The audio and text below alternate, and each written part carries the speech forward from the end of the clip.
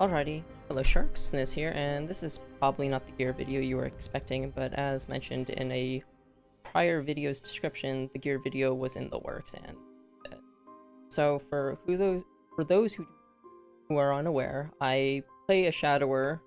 Was originally supposed to be a sub main, but that kind of fell through, but it did end up liberating due to the fact that one of my friends needed help liberating, so I got put into, I offered my assistance with that.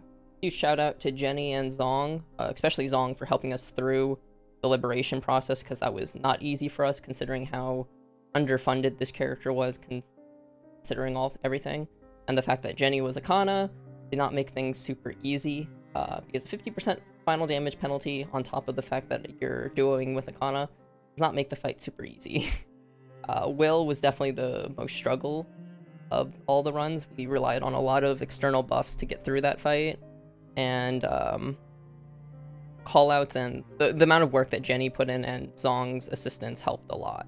So thank you to both of them for helping me liberate and helping me help you liberate.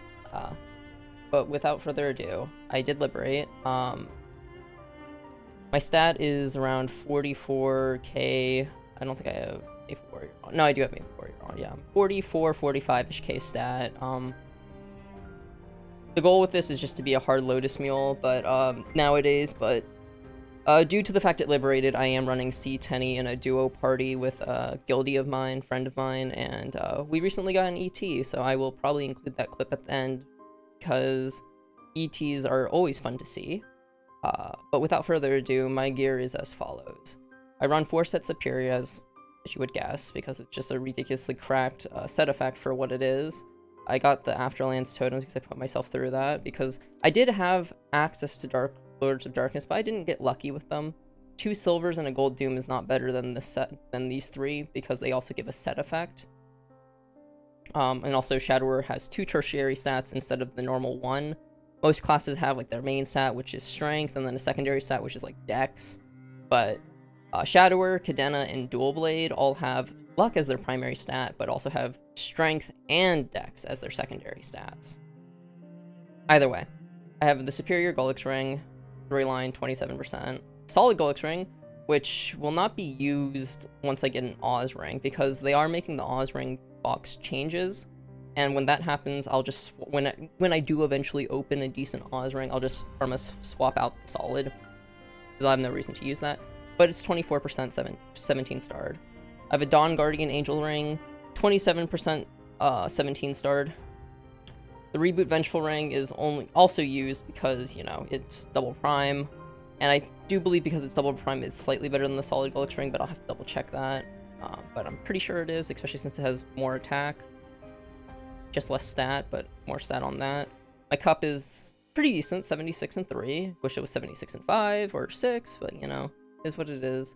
We'll get to familiars eventually. My Superior Golix Pendant is just double prime, 24% luck. No third line. Average flame. 19-star Dominator Pendant with 27% luck, and then pretty decent flame. Average. And then the Genesis weapon, which I just recently acquired. Tier 6 attack, tier 5 damage, and tier 6 luck. Roughly equates to tier 6 attack and tier 5 boss. Roughly. Don't quote me on that. It depends on your ratios. Has a Mag Lotus Soul, and currently is 2-line boss, 1-line attack. 70 boss, 10 attack for the potential. The Golix Superior Engraved Golix Belt is 21 starred, 27% luck, and 12 and 4 for the flame. This is one of the better items on the character. My Royal Assassin Hood, or the CRA hat, is 21 starred, 52 and 5, and 30% luck. That was the first 3-line I saw. I don't think I even saw 24%, like double prime. And then the best item on this character is the Berserk. It is 22 starred, decent flame, 84 and 5.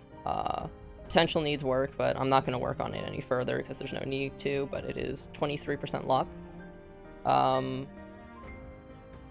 Yeah, this was originally 21 starred, which I like balls to the walled it prior to the Will Lib mission, because I needed to scrounge every little bit of damage as I could to, like, help us get through P3, because we were struggling in P3. Granted, that was also just a hands check, but more damage made it easier. I do think I have a video on this item dropping, but this was the magic eye patch I got a while back. The flame could be really good if that 4 speed was something else, but it's not. It's 17 star currently, and I have no plans of pushing this further. The main reason is because I don't have an eye patch on my main that is done. And if I were to push this to 21 or 22 and it were to succeed, and my main to still not have one, I'd be kind of peeved. So I'm gonna, quote-unquote, save my luck, save my RNG for the eventual 22 eye patch for my main, before I even attempt to touch this one. 21 CRA top, 21 luck, okay-ish flame, 21 chance, 27% luck for the pot, and 52 and 6, decent flame. The arcane shoes are 18 stars, 30% luck, 66 luck, and 6% all stat. 120 equivalent-ish, almost 130. Superior Gullix earrings are 21 starred, 24%, and 3% all stat flame. 18 star shoulder, arcane shoulder with 3-line all stat, 24% all stat. 18 star arcane gloves, 84 and 4 flame with 1-line crit damage, 1-line all stat. The emblem is 1-line IED, 2-line attack, 18 attack, 40 IED.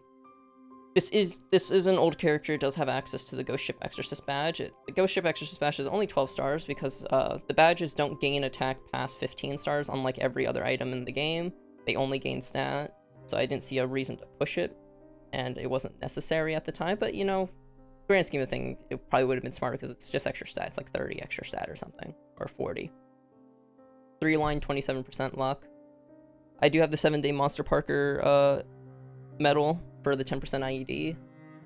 My secondary is technically double prime, but it was made back when 30% was considered a prime line, or 30% boss was considered a prime line, so it's the ugliest double prime you could have, I feel. 70% boss, 9% attack. 19 star arcane cape, 68 luck, 6% all stat flame, and 24% all stat potential. And then my heart is 30% luck, 15 star. It's a glimmering 1-droid heart. I do not have the nice android that gives you attack bonus, like a 5 attack bonus, but like this was like I said, this is a very old character that was made ages ago. I don't really have much else to share on it. Like, this is where its potentials are. I did see that Zong 0 by Divide did make a video covering the majority of his accounts, or majority of his characters on his account, and I was thinking about doing something similar, just not for this week. Maybe next week I'll do that, or I'll cover boss meals or something. I'm not quite sure just yet.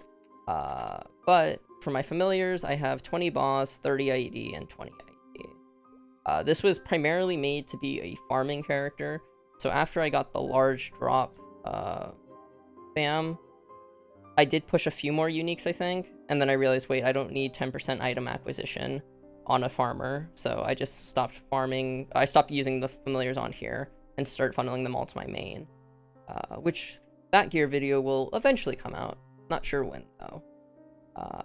Other than that, Legion is the same as you would expect. I'm nearing 9.5k Legion. Yeah, ooh, closer, 84 levels away.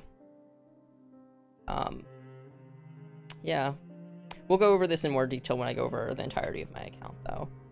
Links aren't even on this character right now, but yeah.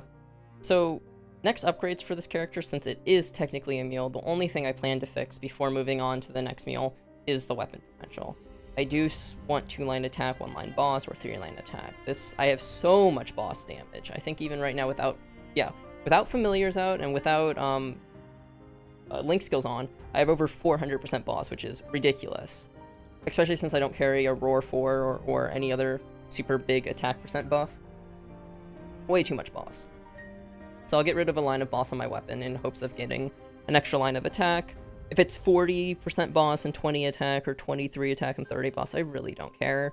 But I would like the extra line of attack, and then I will feel comfortable in saying this character is done funding-wise. Bossing wise, it can obviously do all the Liberation quests solo, so that means everything up to Vihilla by itself, hard Vihilla included, even though Vihilla loses a health bar in the Liberation mission, I know I can do it solo, with the extra health bar attached. I do have boss content. Other bosses, notable bosses that I can do are, it can probably do Chaos Dark Knell by itself. That's a very big probably though. I've done Hard Dark Knell once, I think, but that was in a party. And then Hard Dark Knell should be doable. Hard V-Hill is definitely doable, and even though it's rated higher on the scale, I don't necessarily know if I agree with that rating personally. Sea Gloom is definitely doable solo, but as I said before, I've been doing the C10 bosses in a duo. If I didn't have access to G skills, this would not be reasonable, but I could still do Lotus and Damien by myself without G skills. Yeah, I don't agree with this rating at all either. Hard Lotus is harder mechanically, but it has you have way more damage uptime on it compared to Damien. So Damien ends up becoming a harder boss just because you don't have as many windows to damage it, and it takes much longer. You'll end up being able to solo Hard Lotus before you can solo Hard Damien, just due to the damage requirements being different for both. Hard Lucid is also soloable, and so is Hard Will, but again, I do those in a boss. I do Hard Lu Will and C10 with my guildie. And we've already gotten one. We just started this week doing those bosses together as a duo, and we already got a drop. I'm trying to think if there's anything else to share. I did familiars. I guess I can show you the links that I would use, but like not equip them. These are the links I use. It's whatever. Shadowware has very high innate crit rate, so you don't need a lot of crit rate. I only use Focus Spirit, and then the rest just comes from Legion. My IA is 20 boss, 15 meso. If I were to get a third line, it'd be the abnormal status monsters. If I were to ever roll that, if I roll, it's gonna be past New Age, when unique lines have like twice the chance or 50% more likely to appear or whatever. Compared to currently, I think right now they're a 10% chance. After New Age, they're either 15 or 20. I think it's 15. So gonna wait for New Age to re-roll my IA. Yeah, I'm at 1370 Arcane Force, but I do not have capped Arcane Force. Nowhere near capped Sacred. I'm not working on Sacred at all. I did a few dailies and then realized I just don't want to push this character. I don't even know if I'm going to be getting 6 job on it. The only reason I get 6 job on it is just to make the bosses I do currently quicker. But, like, that's debatable too.